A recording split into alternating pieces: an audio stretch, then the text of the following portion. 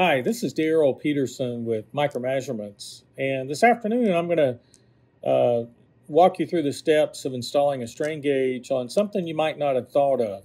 Here we're going to install a strain gauge on one of these small stones. What I'm going to do is pick one of these. I'm kind of, just kind of browsing through them, and I've got one here that looks like a pretty good choice. It's got a little more surface area than some of these others, so I'll just pull this one to the side and take these others and push them out of the way. And the idea here is to illustrate that you can, in fact, install strain gauges on materials other than like metal beams and parts and components. Now, in the case of civil engineering structures, one of the things we like to do typically is pick larger size gauges to get a little bit more averaging. So what we're going to use to put a gauge on this is actually going to be a 2-element T-rosette. It's called a CEA 06 250 UTA 350. That's a 2-element T-rosette. It's got 2 sensitive grids on it. And we'll end up just getting that installed this afternoon, and I'll show you the process of how we'll do that. First step, which is very similar to what you would do with metals, is first step is you're going to degrease it. And in order to do that, I'm going to take a gauze pad just like this and take a little bit of the Micromeasurements M-line GC6 isopropyl alcohol to degrease it. So I'm just going to take the cap off of it, take the gauze pad, fold it, and fold it in half again.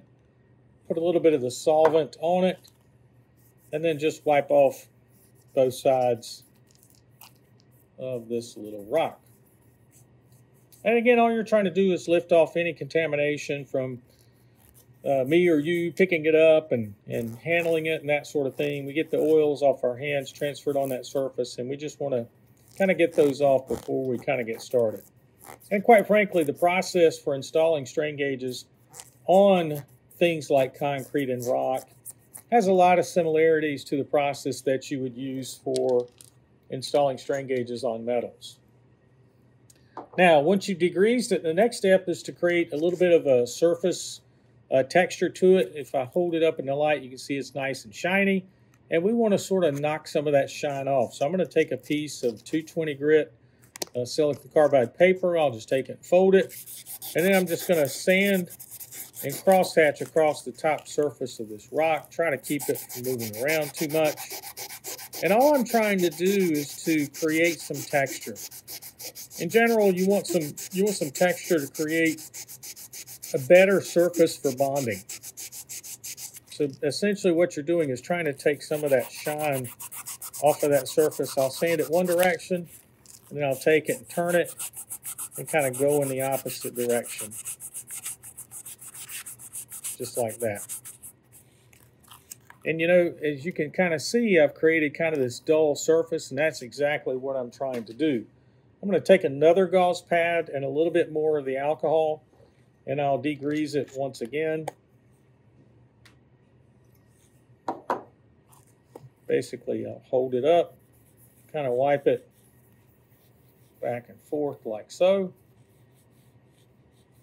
And when that alcohol evaporates, we should see that it's got a much, much duller surface, and that's exactly what we're chasing after. Anytime you're putting strain gauges on materials that are real shiny, it just means it doesn't have as much surface area. I take it and I flip it over. See how shiny it is on that side and how dull it is on this side, and that's exactly what we want to see. And the last step I'm going to use for cleaning is I'm going to take a little bit of the Micromeasurements neutralizer, the imprep neutralizer. It has a little blue tip on it. Put a couple of drops right here on the surface. And then I'll take one of these cotton tip applicators and just kind of clean that surface, just trying to get any dust and any contamination that might be on it. Just trying to get the rest of that off, and I'll just give it a good scrub, like so. And then I'll dry up whatever's left using a gauze pad. So just kind of single wipe it, take it, refold it, or get a clean side, go in the other direction. Now, we've got this stone basically ready to put a gauge on. So what I'm going to do next is find my work surface, which would be a piece of glass. Take a little bit more of the blue tip bottle, squeeze a few drops out, and then take another gauze pad And what I'm going to do is clean off the piece of glass because my strain gauge is going to come in contact with that. Along with that, I'm going to locate my pair of blunt nose tweezers, and I'll clean the tips of them as well. I'll just wipe that off just like so. So I've got the tweezers cleaned, I got the piece of glass, and then I'll locate my strain gauges. I'm going to open up the package. And I've got the gauges here. I'm going to reach inside with the pair of tweezers.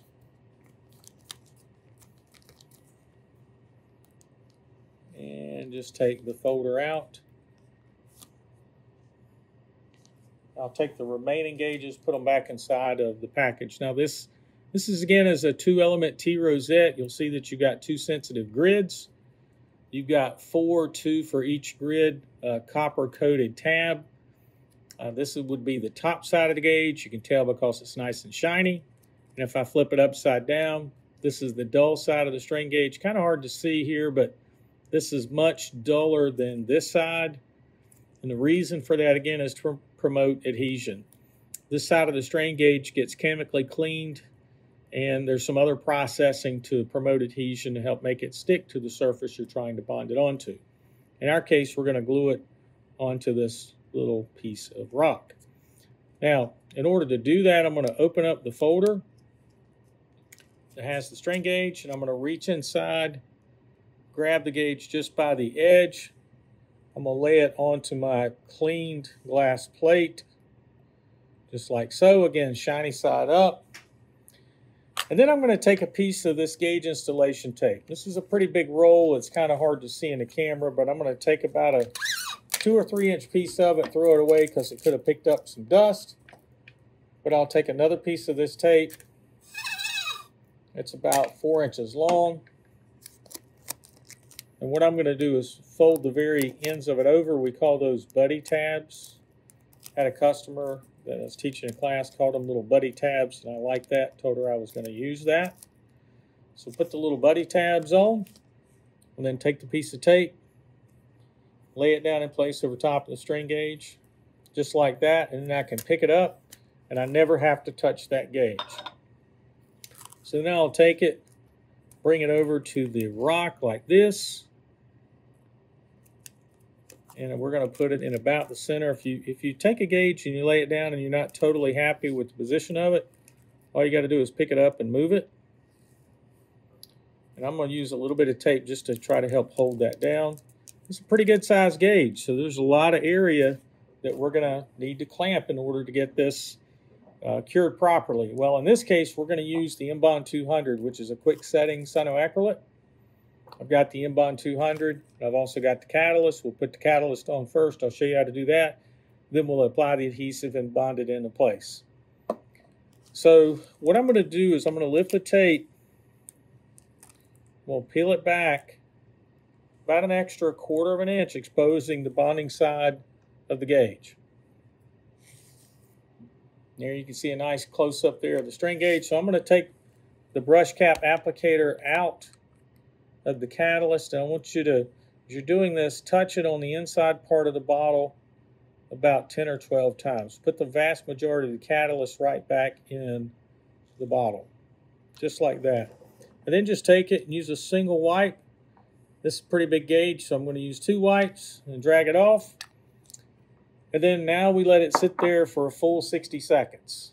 So what we're allowing to happen is the isopropyl alcohol that's in this catalyst, we got to give it time to air dry.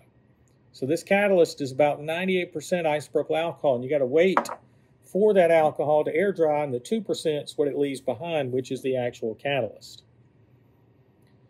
So you wait. You hurry up and you wait. We've got about another 30 seconds to go. Now, once we've waited that time, the alcohol is flashed off, and then we're ready to apply the adhesive.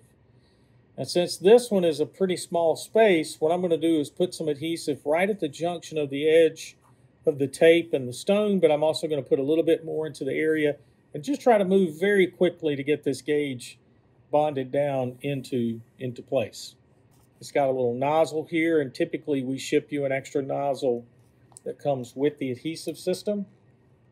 that extra nozzle allows you to use it even if the other one gets kind of stuck in place. All right, so once you get the cap off of it, you're ready to apply the adhesive at the junction of the tape and the gauge. So what I'm going to do is put a couple of drops right here along the edge. I'll put it on the stone as well. I'll take the tape and pull it over and kind of hold it. And then as quick as you can, try to wipe it down into place to get a fresh layer of adhesive that flows up underneath. And then take your thumb and put it over top of it. And you want to hold it on there a full 60 seconds. So check your timer. And you're talking a full 60 seconds of thumb pressure. So again, you hurry up and wait.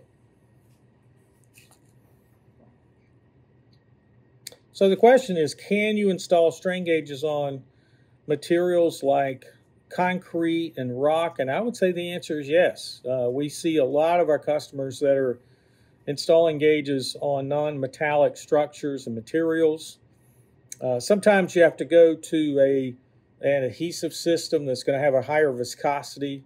It's going to be a better filler material. M-Bond 200 is good if the surface is pretty smooth, and in this case, the surface of this rock was very, very smooth. We could tell that from the reflection. But we look at smoothness, and we also look at porosity, and the more porous that surface is, really, the more you want to make a shift toward using a two-part epoxy to glue it down.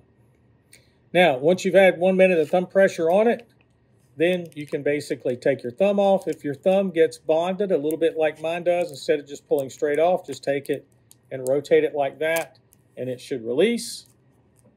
And then typically what we like to do is let this sit for 2 minutes, and then we can take the gauge installation tape off of the strain gauge. So again, once you put on the adhesive system, you wipe it down into place, and then we want 1 minute of thumb pressure, and then you let it sit for 2 minutes, and then you're ready to remove the gauge installation tape.